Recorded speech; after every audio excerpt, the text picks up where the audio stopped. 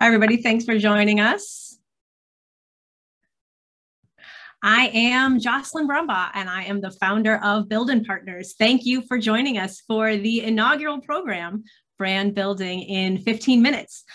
This series is provided for us to give some tips and tricks to lawyers, law firm marketers, and administrators on how to raise their profile. Today, we're going to talk about 5 steps to raising your firm's profile. And real quick about us, we are Buildin Partners. We do marketing strategy specifically for law firms. The senior team and I, we all grew up in large law firms, so we do a lot of project work for the AmLaw 100 firms. But my favorite part about what we do is serving as an outsourced marketing department for firms, typically with about 20 to 100 attorneys. Firms that, when the firms are of that size, they fit in with our model really well. And we'll talk a little bit about the model today, these 5 steps, but they don't have so many people that they need their own marketing army like we had back in my Baker and McKenzie days. So here are the 5 steps. These are the 5 steps to raising your firm's profile. And I need to stop right there and say, these are not 5 tips. These are not things that you can do randomly as lawyers or sometimes want to handle their marketing. These are 5 things that you need to do in this order and consistently in order to raise your profile. And we'll go into the details of each of these over the next couple of minutes. So the first part is about mining for what your firm is already doing well. And where I think that Buildin differentiates itself from other consultants in our space is that we say that you don't have to write more or speak more or sell more in order to raise your profile. If you just need to fully leverage the things that you're already doing. So what are the things that you're already doing that you might not be fully leveraging? So things like the industry updates that you push out, the case law updates, those sorts of things. People that you bring in, your new hires, your partner promotions, recent wins, either ones that are cloaked so you don't quite say, you just talk about the industry and the amazing thing that you did, or with client approval, things that where you're involved in the community, board appointments, those sorts of things. And also speaking engagements and webinars. These are the things that your attorneys are already doing that you're probably not fully leveraging. And one of the ways that you can fully leverage it is to position it as thought leadership and not as administrative. This is that circle over there on the right. And here's what that means. So let's say that I'm giving a presentation to the Chicago Bar Association, and I make the headline, Jocelyn Brumbaugh speaks to the Chicago Bar Association. So there's one person who's going to click on that content, and that's my mom. That is not, because she's the only person in the whole wide world who cares that Jocelyn spoke somewhere. But if I change the headline to say, Jocelyn Brumbaugh shares insights on how COVID is affecting high-value settlements, that's a headline, right? That's a headline that many people are going to be interested in. And it's the same speech. It's the same speech that I agreed to really far in advance. I didn't think the deck was going to take that long, right? Like we've all been there, but we're positioning it and pushing the thought leadership out in front instead of making it administrative. And that's going to come back a couple of times throughout the steps as we move through them. But that's the most important thing, capturing all the news and capturing it well. All right, so that's step 1.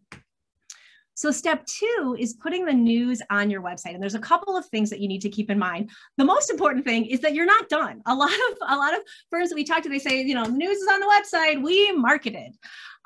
So the subsequent steps, 3, 4, and 5 are going to show you how to get your content in front of people where they are, not just on your website. But this is the building block, right? That's why it's only step 2. You need to get that news on your website. You need to get your headlines on the homepage because there's 3 places that visitors to law firm websites go. They go to the homepage, they go to attorney bios, and they go to the contact us page to get your phone number. So those are the most visited pages. So put your news there. Make sure that you're fully leveraging every eyeball that gets to your website. You also want to make sure that you have a detail page with the full story on a separate page. So for a lot of law firm websites, it's that blog feature where you have that little bit of an excerpt. It's really important not just to have one long scroll of all your news. As we move through the other steps, we'll be driving people back to the website, and they need to go to just that piece of content that they're looking for, not the most recent content that you may have posted since then. So be sure to dynamically tag the content to the attorney pages. That's really important. And it's easier to get that set up on the back end so your content automatically populates on your attorney bios rather than you have to go in and linking every new piece of content. To get that set up in the coding on the back end goes a really long way. Okay, so that's step 2. Step 3. So now you need to take that news and start putting it where people are. And the first step to that is creating a firm LinkedIn page. This is the company page that your law firm is going to have. So you need that piece first, and then you need to take this content and put it within your feed. It's really easy. You click the start a post, you add a headline, you grab that URL, right? That's why we were talking about in step 2, why you can't have that really long scroll. You grab the URL from just that piece of content and you upload it. And then you need to get a correctly sized photo or some other kind of image to attach to this story. We have been trained through social media. We don't care about text anymore. We all look for the images. You have to have a great image. And as humans, we're all drawn to faces. So the best possible image that you can have are the faces of the attorneys who are sharing this thought leadership or have this speaking engagement coming up or are handling this webinar. The faces are what you want within that post. And it's really important to get them sized correctly. You have definitely looked through your LinkedIn feed and seen someone's eyebrows and felt really bad for them. And it's not really their fault. It's LinkedIn's fault because LinkedIn images are all horizontal and we are all vertical. Despite any weight that you've gained over COVID, you are still basically a vertical creature. So it's really important to have a correctly sized photo or image within the post. That's what's going to drive eyeballs. So right now we've got the content, steps 1 through 2 and 3, we've got your content onto the firm LinkedIn page. But again, someone has to really try to get to that content. The next couple of steps are where we push that content out into people's feeds and into their inboxes. So step 4 is circulating the LinkedIn post internally. And this, I call this the money step. There are so many benefits of this step. And it's really important. And so many law firms skip this step. They'll say, we have some content, we put it on our website, we sent out a newsletter, we marketed. This is the money step. And let me tell you why. So taking that LinkedIn content and circulating it internally, for the example that we use, saying Jocelyn spoke recently at the CBA, go like or share or comment as you see fit. The basic thing that's going to do is drive engagement, right? It's going to take the content from your firm LinkedIn page and get it into the connections of your feed. And if this was the only thing that circulating the post did, if this was the only benefit, that would be enough because you've got thousands or maybe tens of thousands of collective connections. When you combine everyone within the firm and all of their LinkedIn connections, get your content in front of those eyeballs. But doing this step does so much more. One of the things one of the other benefits that is particular to COVID is it serves as that glue, that internal communications glue. So if you send something about a litigation win, the corporate folks didn't know that was happening at a lot of firms. We don't have that water cooler, especially right now when we're at home. So to know what the different aspects of your firm, the different lawyers, the different practices, what they're working on and the successes that they're seeing, that leads to this cross-selling that we're all trying to make happen just by sending that around internally. The other thing it does is it helps with retention of your associates and your junior partners. So what do those folks want? They want to work somewhere that they're proud of. And they want to work somewhere where the lawyers are winning and they're involved in the community and they give insights into what's going on in the profession. And your lawyers do that? You just never tell the associates. So sending this around gives them something to be proud of. All of their colleagues from law school, all of their former classmates are touting the cool things that their firms are doing. Give your associates something to talk about the cool things that are happening at their firm. They want to do this, right? They want to spend a lot of time on social media. We know they do. Give them something great to start talking about. And if those were the only benefits, right? That's a lot so far, but I haven't even gotten to the best one. The best part about sending something around internally is that it makes the lawyers mad. And here's what I mean. So you send around the thing. Congratulations to Jocelyn. She spoke last week at the CBA. Like, comment, share as you see fit. So Fred is going to say, Jocelyn, she's an idiot. why are you talking about what she did? Last week, I wrote this thing for the ISBA. How come nobody's sending around this thing? And we can. But Fred wouldn't have told you about it if you knocked on his door and said, hey, what are you doing? We're trying to market, Fred. What are you doing that we could talk about? He wouldn't have given you anything. But if he thinks that Jocelyn's getting something that he's not, he's in. Right? So every time you take this content and you send it around internally, it does that. It puts that bug in someone's brain. Oh, right, I'm doing this thing. How can I get into this process so you can start help promoting my content within this? So many good things come from this measly step 4. And the great news is that LinkedIn makes it really easy for you to track your analytics. You can go in there and the sharing, you can see who's sharing and who's liking. You can take to management, hey, look, here's that. We're not even doing anything more. We're not taking any more attorney time, but look at how many more eyeballs are getting in front of this content. All right, so that's step 4.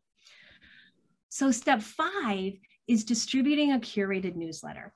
And there's a couple of things to keep in mind with this. When we push this content through LinkedIn and the other social media channels that may be important to your firm, you're getting a lot of people, but you're not getting everyone, right? You're not getting all the friends and clients and prospects that are on your firm list. So take that same content and push it out again in a curated way. And that means not everything, not every piece of news that you have, not all 15 things. It needs to be thoughtful. Some wins, some new hires, a diverse collection of people that we're promoting. That's when it's time to have a curated newsletter.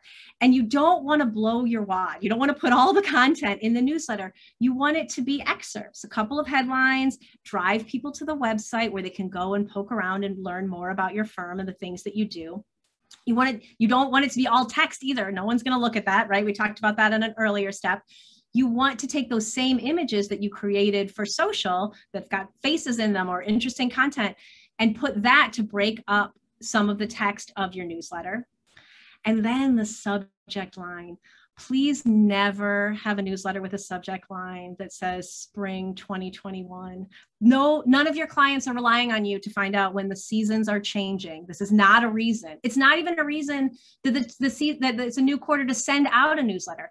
It's a reason to send out a newsletter when you have a curated list of stories, a little bit for everybody that you can send out. Another terrible headline is like whatever your newsletter name is, number 73. And why is that? Because it's administrative, right? We talked about that on slide 1. That's burying the thought leadership content. Instead, take the best news item. What's the really good one? The one that made you say, we got to get this in front of our clients and prospects. That's that piece of content, that headline, that's your subject line.